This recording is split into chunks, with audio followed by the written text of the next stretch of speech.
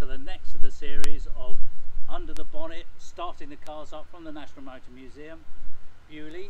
My name is Doug Hill, Museum Manager and Chief Engineer, and today we have the 1903 Gordon Bennett Napier.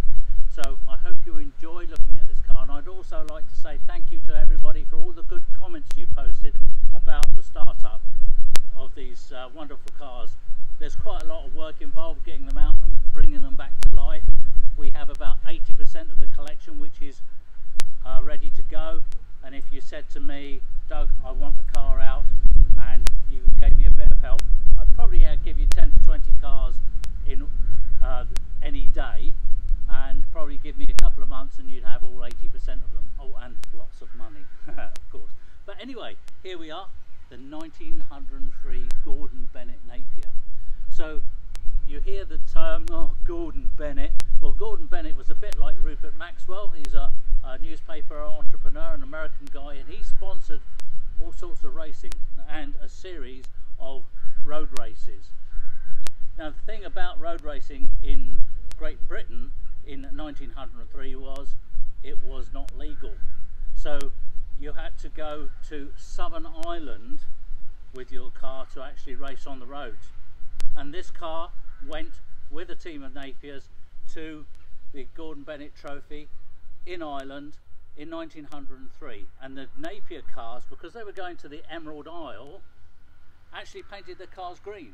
And this is one of the first cars ever to be British racing green. This is where it all started. Okay, so the first car to be British racing green as well. Napier had a smaller 30 horsepower car, they had this, a 50 horsepower car, and they had another car which was 80 to 100 horsepower, which is at the Dutch National Motor Museum, Mr. Lauman. And indeed we entered these three cars in the London to Brighton run, and all three cars started off together. Now we all had to stop outside Brighton because we would have got to the finish before it opened. Believe it or not, this car, 1903, has actually been on a speed gun in Southern Ireland in 2005 at 84 miles an hour. The car is quite capable of almost 90 miles an hour. There is no doubt in the days of these big racers that the engines would outperform the car. And Mr. Renault got killed in the Paris-Madrid race. The land speed record went to 100 miles an hour in 1903, but he was killed in excess of 100 miles an hour, there's absolutely no doubt. Monster engines, up to 20 litres, 24 litre, 26 litre. This one is quite a small one, it's only 7.7 litre, but those 7.7 litres are actually crammed into 4 cylinders, when you'll see this in a bit. So Gordon Bennett Napier, Gordon Bennett got his fame through his wild parties and the term, oh, Gordon Bennett, I'll let you look that up. I'm not going to go into there, I'll let you look that up. It's probably on the internet somewhere. I know the story, but I'm not going to go into it. I'm going to lift the bonnet off and for you to see this wonderful engine. No mud guards. Race car. This is a racing car, and it is actually legal to run on the road. I was very fortunate to drive this car from Paris to Madrid in 2015, and I've got to say that some of the mileages were so high that and the day mileages, I actually decided to put it on a truck.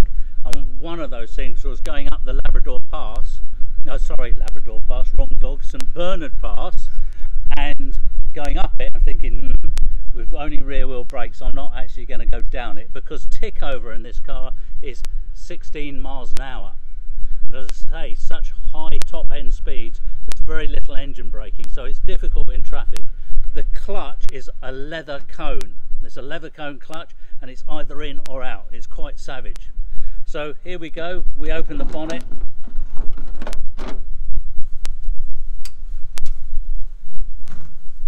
And there we have 7.7 litres with 4 cylinders. Now, you may have seen in earlier films about the atmospheric valves, and those atmospheric inlet valves are quite inefficient, but this has atmospheric inlet valves and it has a cage for each cylinder with a cluster of 4 valves. It sucks in a huge amount of air. It only has any mechanism to the exhaust valves. And then you also saw about the trembler coil with the Dion and a really high intention spark, and we also have one in this box here, but you'll see that when it's running. So 7.7 4-cylinder, so that's an awful lot of air. And if you come round to the other side of the engine, you'll see this magnificent air intake.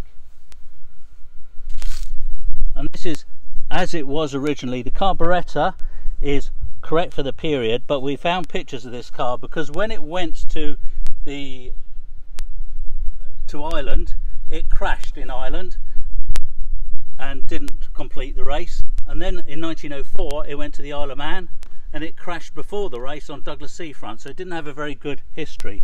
You also see that big repair on the cylinder block here, and that's metal stitching, so there's no heat involved. So that's a repair we carried out about 10 years ago. So there we have it, the Gordon Bennett Napier. I will show you the Napier synchronized ignition system. I'll go around the other side. And here we have the distributor.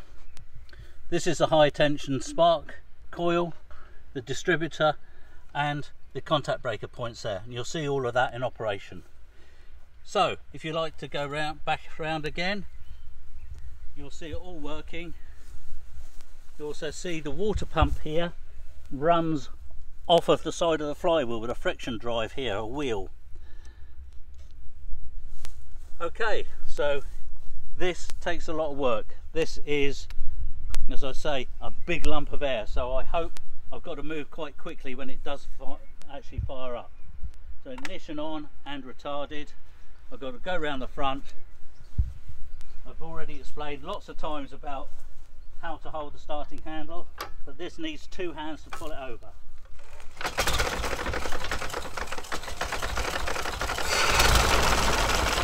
there we go. See it almost comes to life. It's all running. If you look at this chassis right up here, you'll see it's wood. It has a wooden chassis.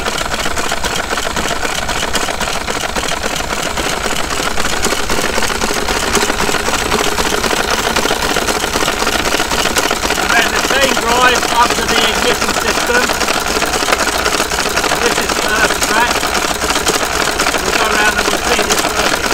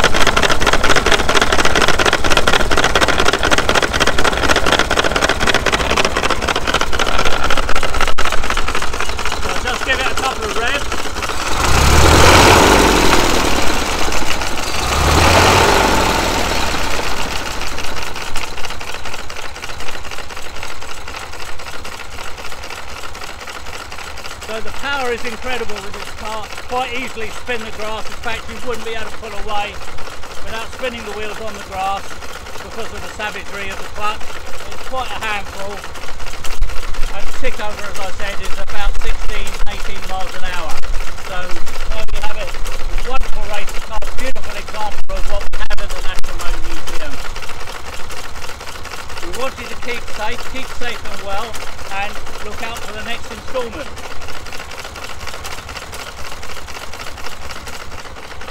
I'm going to leave the bonnet off, by the way, because if you put the bonnet on when it's running, it touches the spark plug.